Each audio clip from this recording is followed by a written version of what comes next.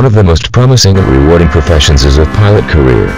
Millions of people worldwide dream of flying huge airliners, such as the double-decker Boeing passenger aircraft. Unfortunately, only a few people manage to realize this dream because of the costs involved. In contrast to other industry, you cannot just become a pilot by sending a resume to a company such as British Airways. Becoming a pilot is a long and painstaking experience. You need to complete the number of hours required to obtain a license, and continue to accumulate your flying hours if you want to secure employment with one of the profitable companies.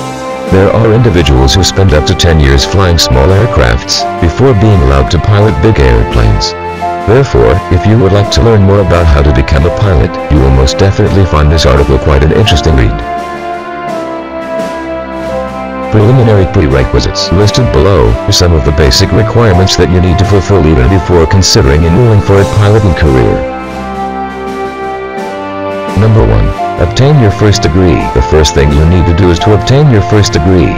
Virtually every job requires that candidates have a diploma or degree in a particular area. Because of increased competition, pilots are today required to have a bachelor's degree in electronics, physics or science. The diploma or degree program enrolled for ought to place a lot of stress on aviation. Then again, a degree in any other field will enable you to obtain an edge over other candidates applying for a position in flying schools. One of the reasons why a lot of emphasis is placed on having a degree is because it demonstrates that the person will be able to pursue his or her education to the very end. Number 2. Search for a suitable flying school. Next, you need to look for a certified and licensed flying school in your area. The flight instructor assigned to you should be certified and experienced in flying. Prior to obtaining your private certificate, you will be required to accumulate at least 40 hours of flying.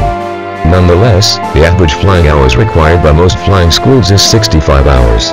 If you want a flying school that will provide you with the kind of skills and expertise that you are looking for, consider an FAA-approved flying school. Number 3.